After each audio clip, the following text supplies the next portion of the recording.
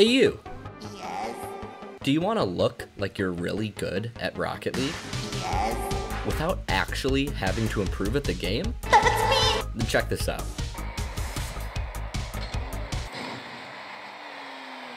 Yes. Yes. All jokes aside though guys, welcome back to another video. Today I'm going to be talking about a mechanic that almost every high level player incorporates into their game, yet very few people seem to actually talk about, and that is flip canceling. Now besides making it look like you're better at the game than you actually are, flip canceling does have some practical applications. So in this guide, I'm going to go through everything you need to know about flip canceling, starting with the basics with just how to flip cancel, but as the video goes on, I'll be working up to some more complicated techniques like speed flipping, as well as go over some in-game situations where you can utilize this mechanic. So needless to say, there will be something in here for all of you different skill level players.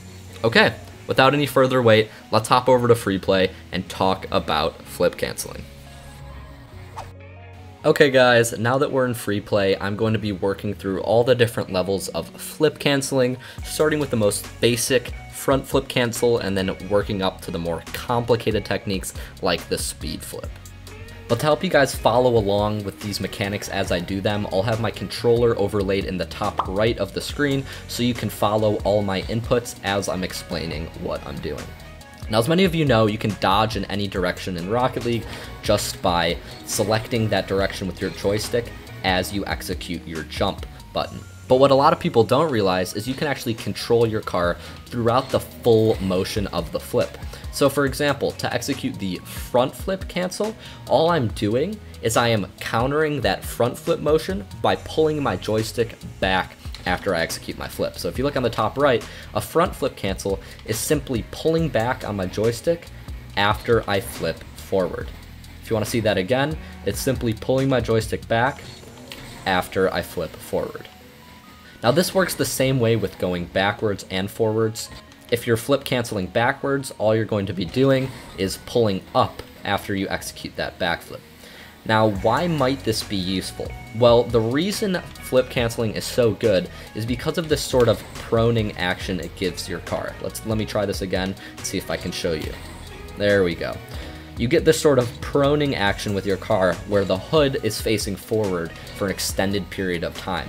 Now the reason this sort of proning action is so good is because it can extend the range of your car and give you some advantages when it comes to pre-flipping. So let me give you an example on the ground with like the sort of most basic reason this could be good. So let's say you're in a ones match and there's the opponent coming in from the corner and you are dribbling the ball up to their net. Now normally if the ball's a little ways away from you and you tried to front flip into it, you might hit it with your wheels and that would slow down the speed that the ball is going at and it wouldn't help you score. But if somebody was coming from the side and you were a little ways away from the ball, you can flip cancel into it, which keeps the hood of your car facing forward and allows you to basically extend your reach. I like to think of it as reaching out to the ball, and it's going to allow you to be a little quicker and hit the ball with more power. Now for the same reason this mechanic is good on the ground with pre-flipping, it's also good on the wall. So let's say I'm trying to score on the orange net here and there's somebody in the corner on the wall that's about to contest me. If I dribble the ball up the wall and knock it off, I can flip cancel into the ball to sort of get this proning action, right? Just like I had on the ground, and it's going to extend my reach and allow me to kind of reach out and hit the ball with the roof of my car. So same thing on blue side here. Let's say I'm dribbling up the wall, I knock it off, I flip cancel into it to get my hood down at the ball, which is obviously better than when you get this sort of awkward interaction where you flip into a ball, and your wheels hit it, and then you spin out and the ball slows down and it's just not pretty. So yeah, flip canceling forwards is really good because it can extend the reach of your car. Now one of the most advanced front flip canceling techniques that I use is going to be flip canceling off the ceiling. So just like you flip canceled off the ground and off the wall, flip canceling can be good off the ceiling, and that's because it gives you this sort of scooping action on your car. So let's say I'm driving up the wall here and I'm going for a ceiling shot, I can flip cancel to get under the ball and sort of scoop it up.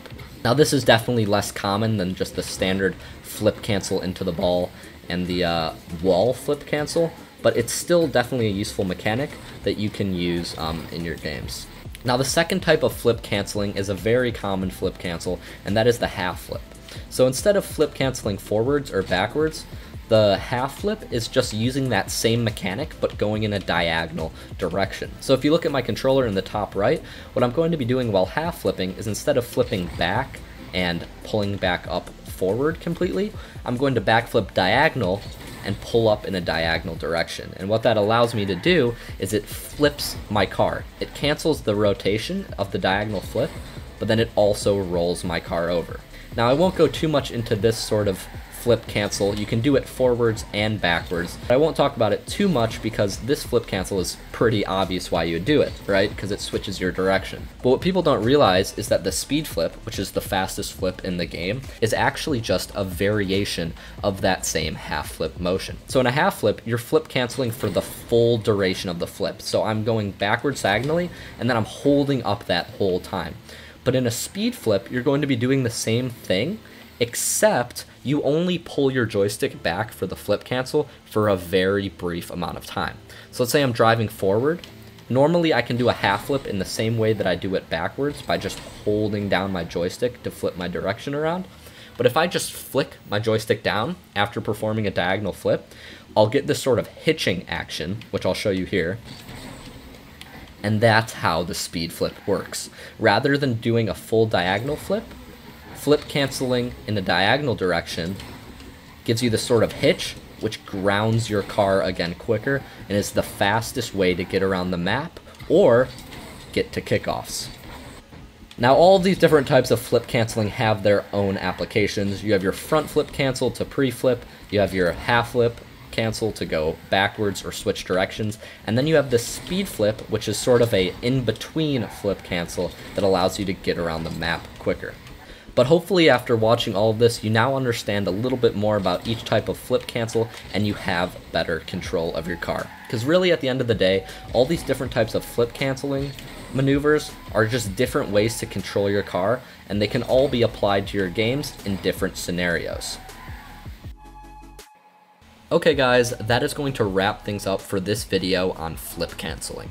Hopefully there was something in this one for all of you to take away, but what I really want going forward is for you to start testing these things out in your own games, whether it's with front flip canceling, half flipping, or speed flipping, because I think as you do this stuff more, you'll realize just how useful the mechanics can be, and you'll start to see all the different situations where you can take advantage of them.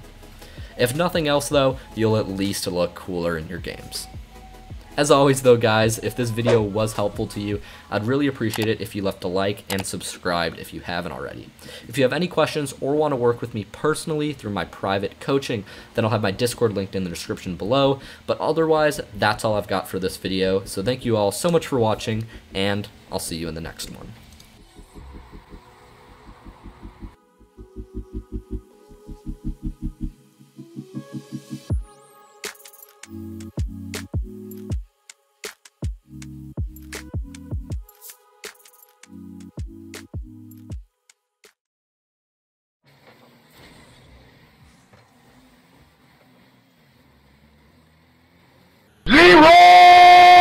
Dragon!